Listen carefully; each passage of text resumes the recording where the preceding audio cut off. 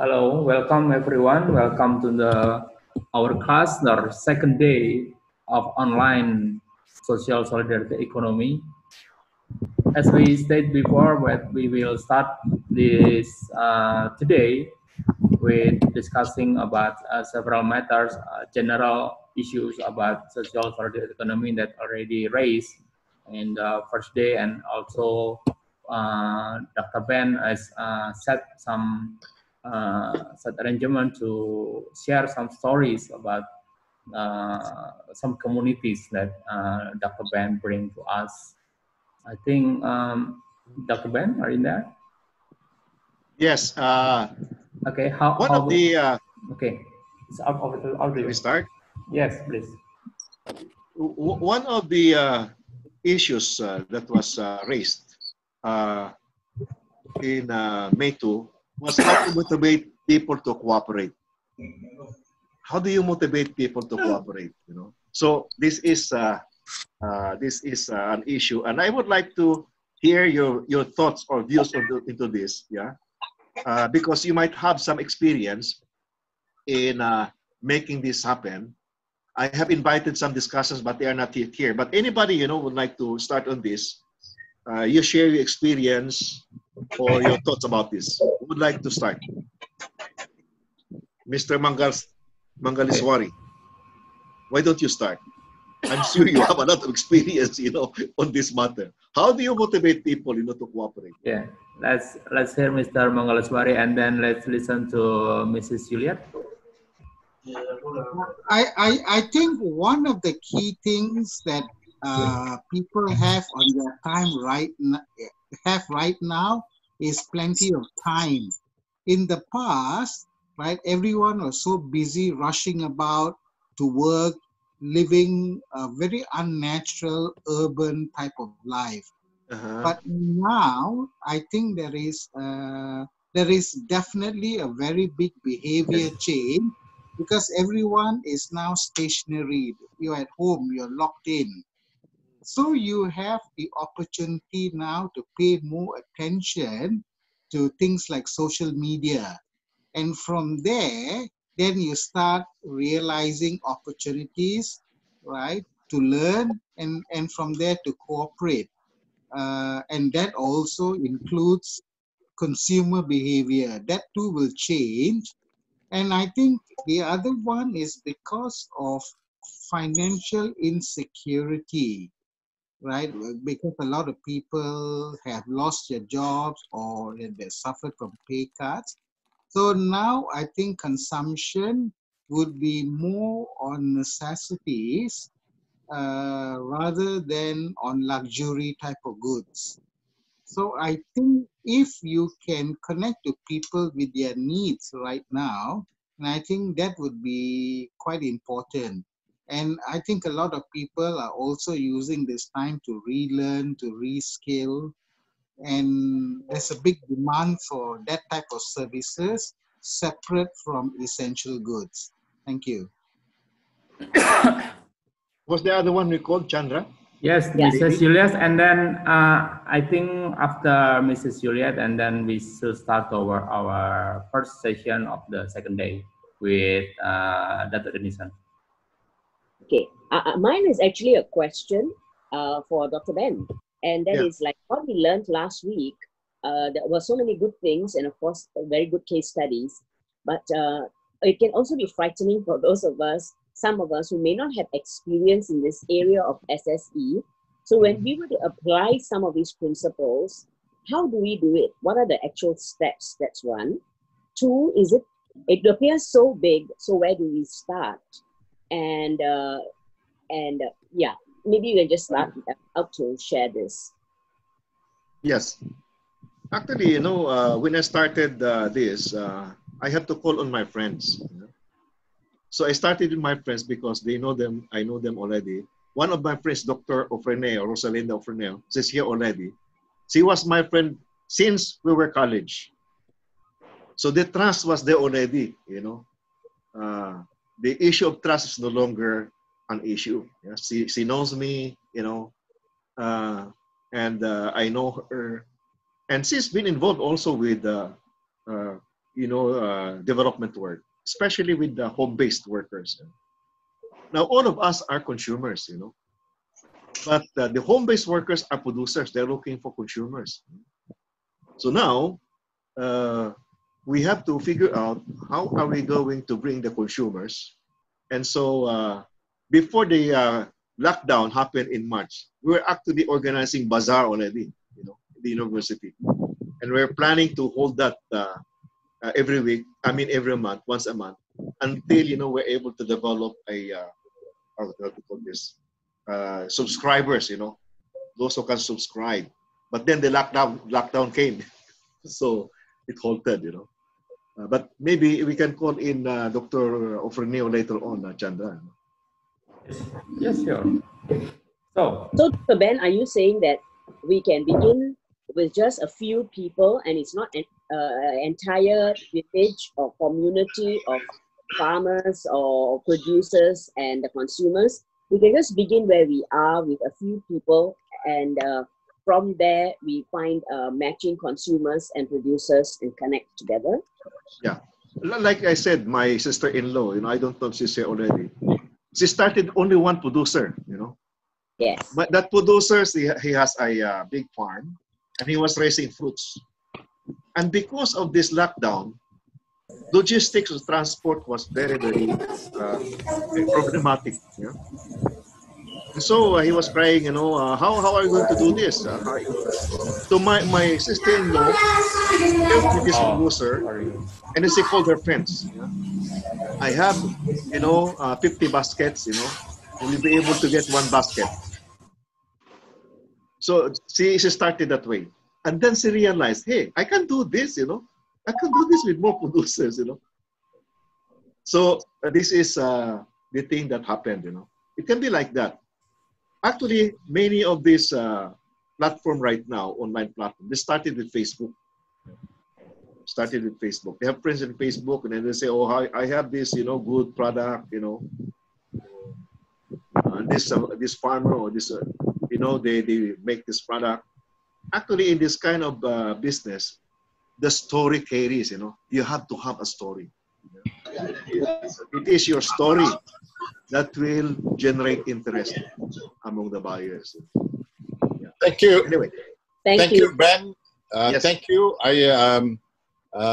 We started a bit early this afternoon because the last time when we ended, we didn't have enough time for people to talk and interact.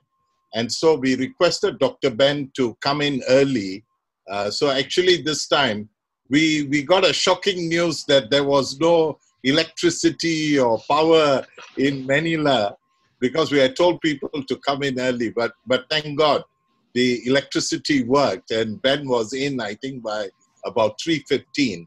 So the early part was just a conversation based on a string of questions that Dr. Ben had collected from the last round, and he had listed them. It's available. Dr. Ben also answered the main question that Shukri raised the last time, which is SSE socialist? He didn't use, Shukri is here, I know, but Shukri didn't use whether this is Marxist or is it capitalist. And Ben produced an excellent explanation tape for about 5 to 7 minutes as a background document. All the lectures or the talks from the day one has been recorded and it's on the YouTube as ASEC SSE Online Academy material. The 3 talks last week plus Ben's capitalism, socialist theme, as well as the introduction to SSE. And even today, my session now, followed by Dr. Eri from Bina Swadaya, her session. And finally, we'll go into a discussion mode with Dr. Ben. But I do notice a lot of very senior people already around. I see Professor Rosalind from UP. She herself is an expert on many of these themes like gender and being an academic at UP for, I think, all the major periods, and others as well, practitioners, academicians, fresh people or field people in the discussion. And last week, Ben took us through talk 1, 2, and me 3 to cover the 5 dimensions of SSE. So that is something that will come up again today. But I have been asked to share about SDGs and SSE.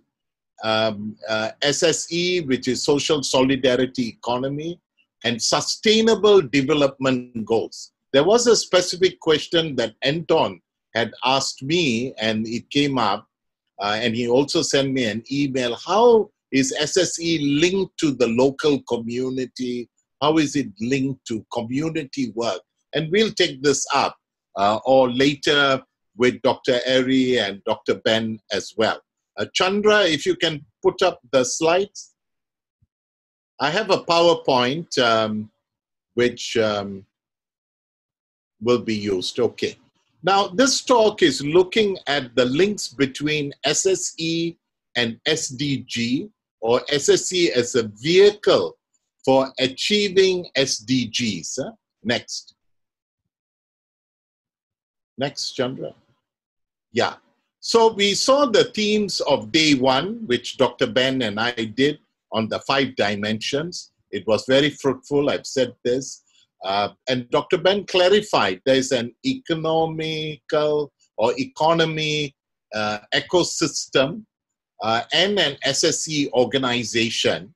And so we are looking at the organization and its work, but we are also looking at the broader economic system and the questions.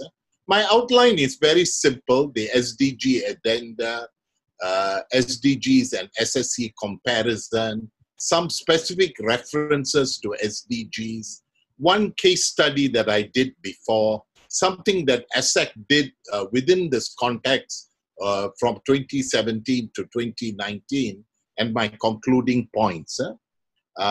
This PowerPoint is available, and Chandra would make it available to you as well. Next. So this is just the UN and the high-level political forum and the UN and Sustainable Development Goals. I've been participating in many of the CSO and high-level political forums as well. Next.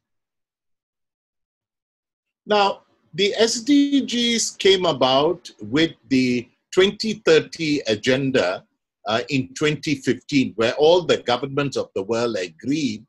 And prior to this, there was this whole post-Rio preparation, feedback, and input.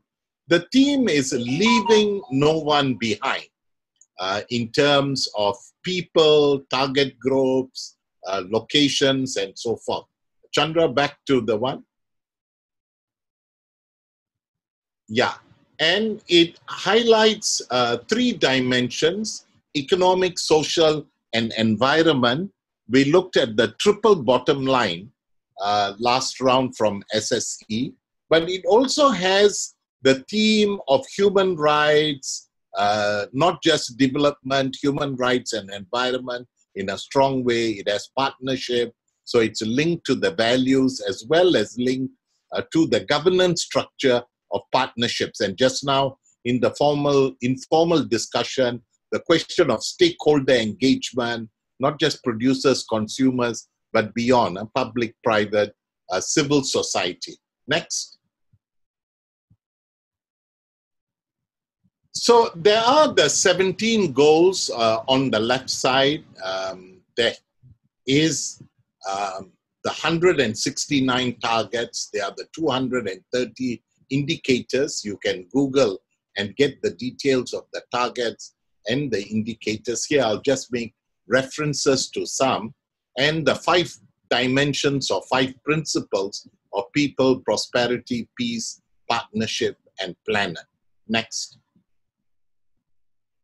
Now, in the discussion, the SDGs, as I said, have the 5 dimensions, which sort of overlapped with the SSE, but the SSE has some strong elements that come out, and we can fine-tune it in the discussion. People is at the heart of the SDGs, human development, personal freedoms, and all. Prosperity as well.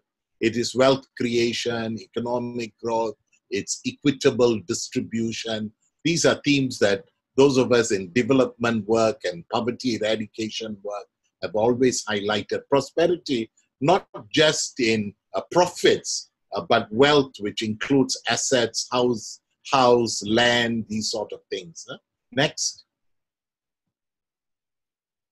Planet, environment, sustainable, responsible use of the resources. SDGs bring strongly the theme of peace.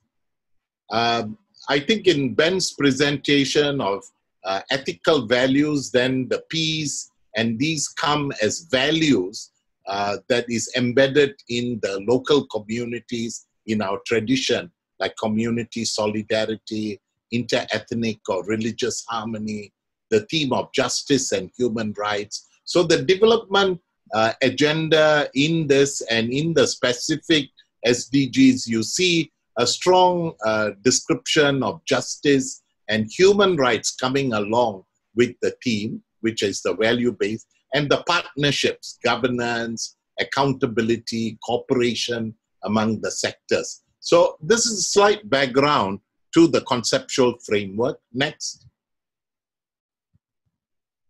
These are the 17 goals. We'll go through them. I think many of you know them, whether it's poverty, hunger, health. So it is multidimensional in its approach, and we would look at this, that it cuts across 10 on inequality, whether it's environment, whether it's the cities, whether it is gender, whether it's water, whole strong section. 16 is the one on peace, justice, 17 on partnerships. We'll come back to this again. Next. Now, in the SSE, which Ben highlighted, governance is an important point. The governance structure that must be participatory and accountable to the people, which is very different from an individual enterprise or business. The local community, just now there was a question about whether it's just an individual. Yes, it can start, but really it's about communities, grassroots communities, taking direct control of the enterprise, benefiting from it. Ben highlighted edifying values. I'll just repeat that again as a framework in case some of you were not there last week. Next. You have profits, you have the social dimension, and you have the planet as well. So the parallels are coming. Next. Now, if you put these together side by side as a comparison, one is the SDG principles and the SSE dimensions, there seem to be quite a bit of parallels. I have not put it in the same line because I was trying to do the emphasis to it. But in both business or element of economy is there in generating, but it is not generating for self-profit, but there is the community dimension, whether it's the people, on both sides you see it, you see the planet, the commitment to the environment in the way we take care of the resources, or how we recycle, how we use the land, how we use energy, how, these sort of things that need to become lifestyle issues, but also peace partnership, which might not be mentioned directly in the SSE dimension, but it definitely comes under the ethical values, respect, trust, dignity, treating people as equal. These are themes that come in peace, and then the partnership, which is the governance structure. So there are a lot of parallels, and we can see the value of a community-based SSE as delivering the agenda of the SDGs on the ground in terms of localizing SDGs. Next. Now, this is an interesting way of presenting the 17 SDG goals under the 3 pillars of economic, environment, and social. Of course, we used 5, we can use 3, and then on the economic, we can look at decent work, we can look at industry and infrastructure, we can look at health, therefore poverty eradication and economic well-being in improvement. But the whole stack of environment, climate action, life below water, life on the land, how interrelated, water, sanitation. Some of our partners in India, like Habitat, are working on housing, these sort of things. Responsible consumption and production, which is directly under SSE. Ben's whole talk about producers and consumers, and here is responsible consumption. A social pillar, you have education, gender, addressing inequality, not just poverty, but inequality, which is a major concern, sustainable cities with the urbanization and so forth. But definitely the theme of peace, justice, strong institutions, whether it is Parliament, it's human rights commissions, it is accountability, anti-corruption. These sort of things are key in SDG 16 and 17 is partnerships, working together, stakeholder engagement, and so forth. And many of these points we'll come back to in the little highlights. Next. Now, I wanted to flag out SDG 16 and 17 because we looked at the other themes much more closer last week as well. But here, in terms of promoting peaceful and inclusive societies, the non-discriminatory element and sustainability, elimination of discriminatory laws, whether it's related to gender, ethnicity, disability, all these concerns become a central point that comes out in the SDGs, including appropriate legislation, policies, and action. This is at the macro level that the nations have to fulfill, but it's at the local level that the impact of it on local neighborhoods and communities would be felt. So non-discrimination is a key theme, whether gender, ethnicity, inequality, discrimination by class, race, disability, all the different categories are listed by target groups. Next. So likewise, in peaceful and inclusive societies, this idea of freedom, free from fear, these are some of the indicators, SDG 16.1, access to justice, to find reconciliation, building effective, accountable institutions at the local level or at the national level, responsive, inclusive, participatory level, so that the local communities and the informal sector that we spoke of, or women or indigenous people, will not be left behind. Next. Now, this theme comes from it, and the photo is actually from Hong Kong when there was this demonstration there. There can be no sustainable development without peace, and no peace without sustainable development.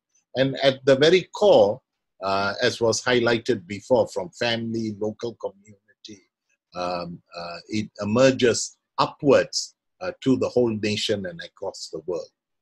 Next. And SDG 17, in terms of stakeholder participation, SDGs, people, CSOs, grassroots, accountability to the citizenry comes out very strong in the SDGs. Next.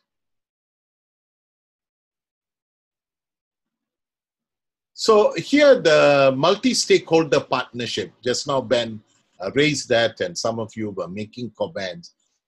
Global partnerships that we see and those of us who took part in the global partnership, and next week we have the CSO People's Forum on the UN We Need at its 75th anniversary.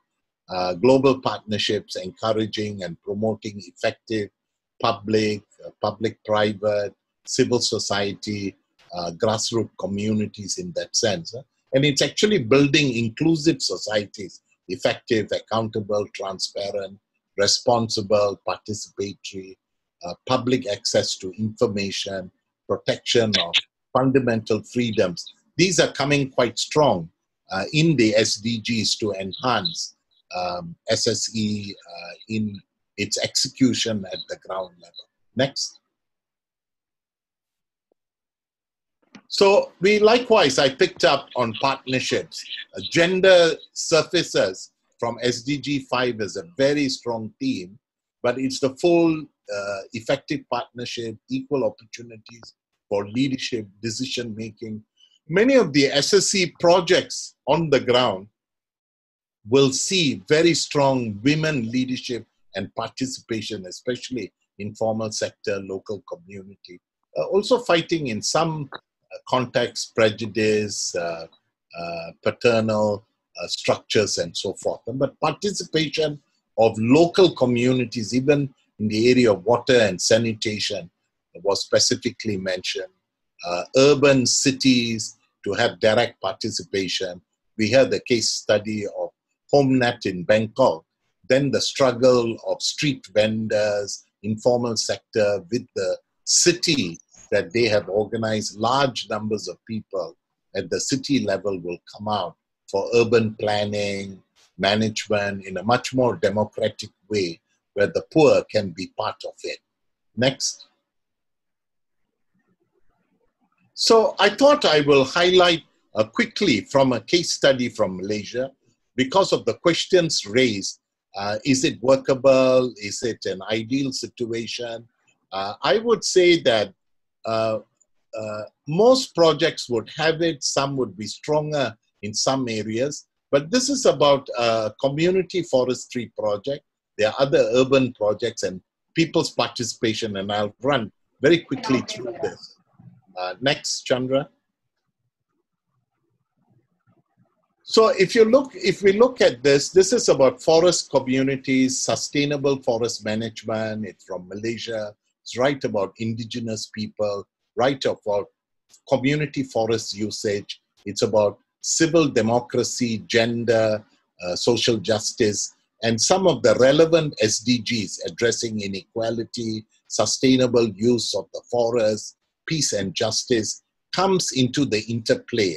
It's about biodiversity, water sources, sustainable tourism. All this comes out in the SDGs, but it has very close relationship with SSE as well.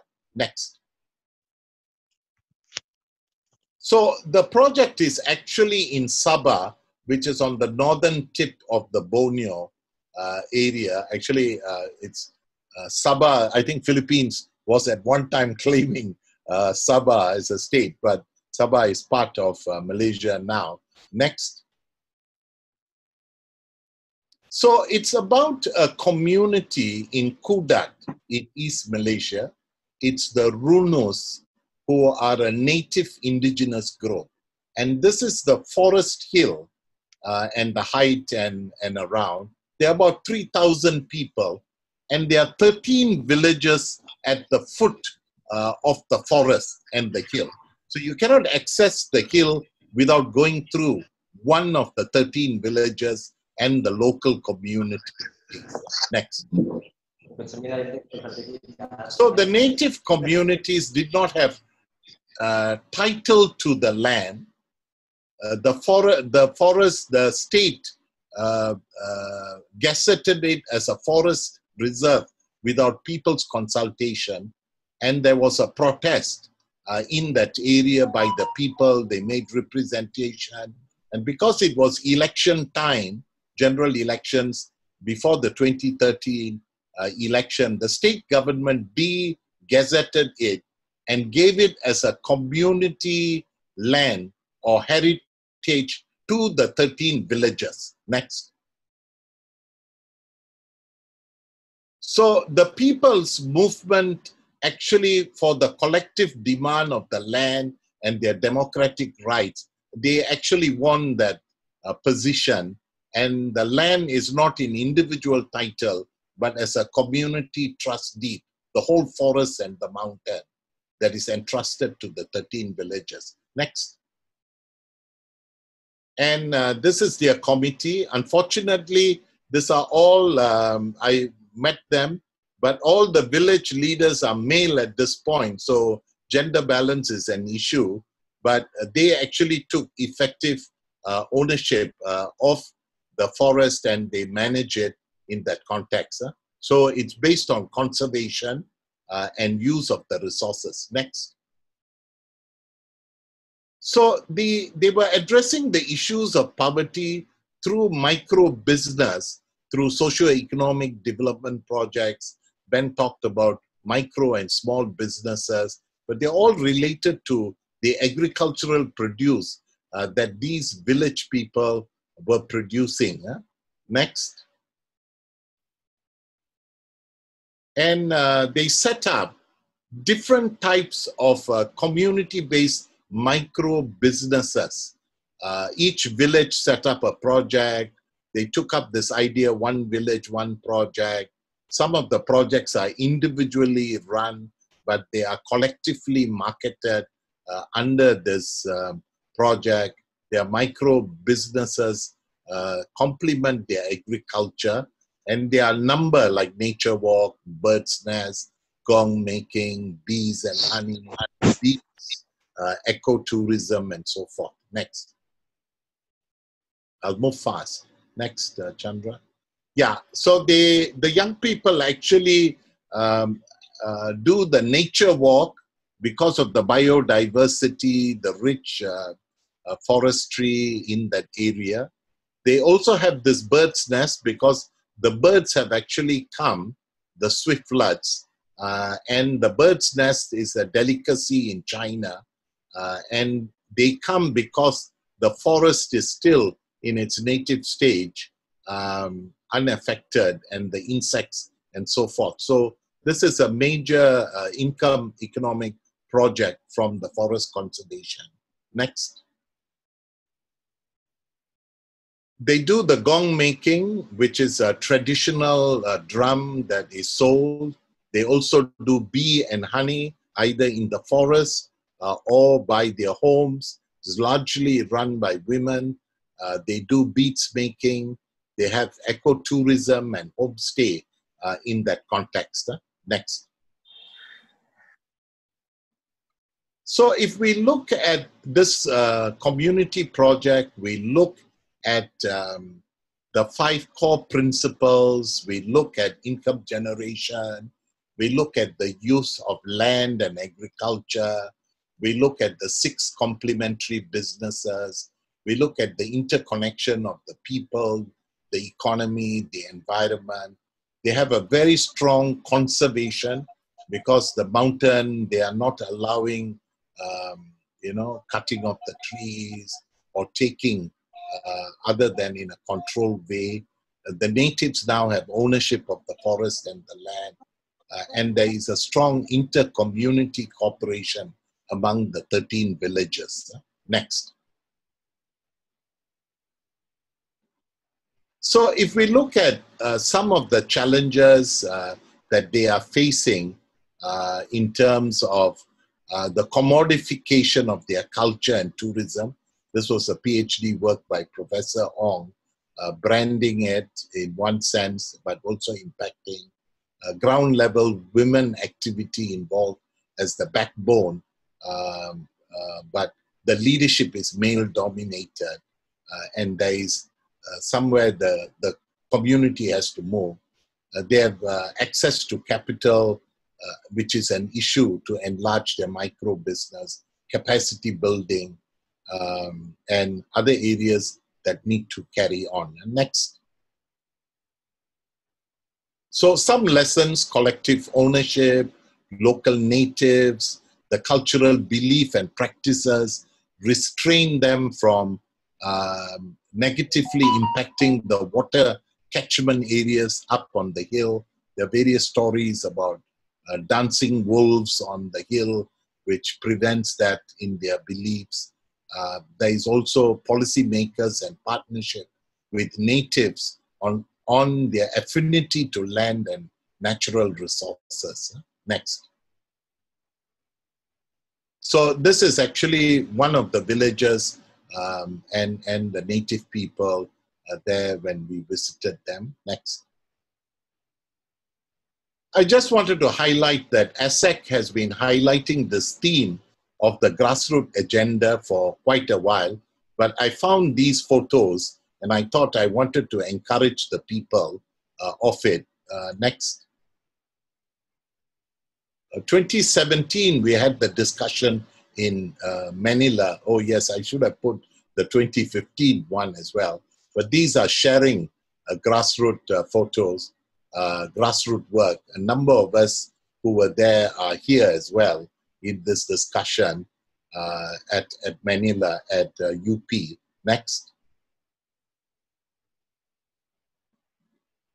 This was at Singapore at the Polytechnic, where we had these case studies on Malaysia, Thailand, Indonesia, Philippines at the ASEAN People's Forum in November 2018. Next.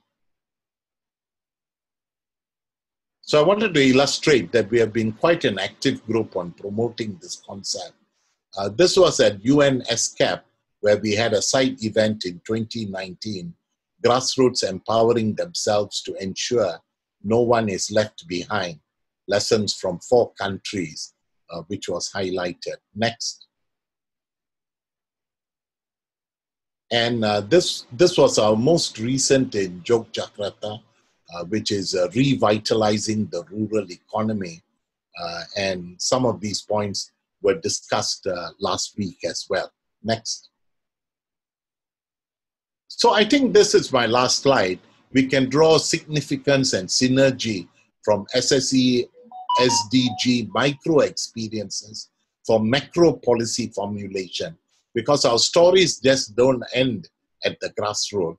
We have brought it to UN SCAP, we have brought it to the ASEAN People's Forum, and we also see SSE community solidarity-based initiatives as a drive, as an integrated approach to SDG implementation, actually the localizing of SDGs. Sorry, I took a little bit more time, but this is an overview to see that conceptually and in practice ways, there are communities on the ground that are implementing and formulating these. We can take a few minutes of Q&A if there is any comments or questions, and then I will pass the time to Dr. Eri, who will take on with Chandra the next session.